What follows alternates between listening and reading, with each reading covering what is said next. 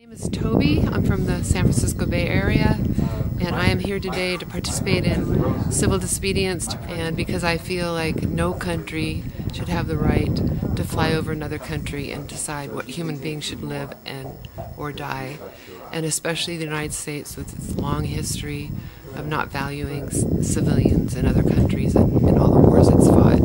So I'm here, I'm committed to it, I'm going to keep coming back until we shut down the killer drone program. My name is Catherine Auercade. I'm from Stockton, California, and a member of Code Pink Women for Peace.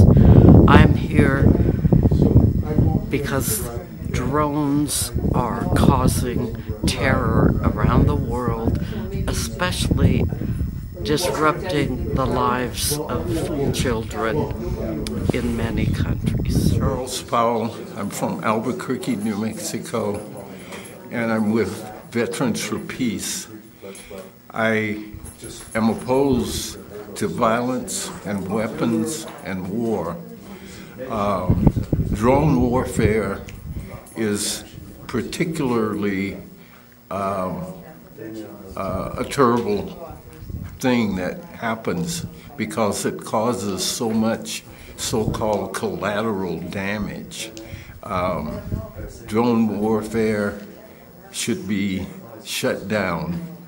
And so when I heard about this action, I decided I had to be a part of it. Michael Kerr. I'm from Bay Point in the San Francisco Bay Area. I've been an activist for 50 years.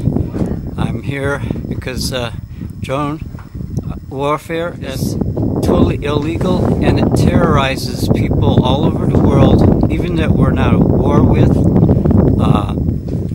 Imagine drones in the air and you don't know if you're next to the target. So it terrorizes everyone besides the people that they kill.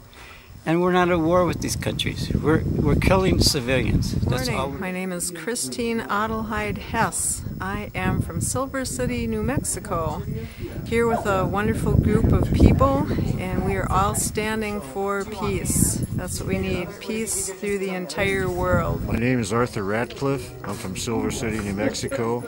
I'm a member of Veterans for Peace, and I'm here in support of this action, and also to make awareness of the military effect on the climate. I'm Elliot Adams. I'm from upstate New York, and I came down here because this is where we are preparing people to fly drones.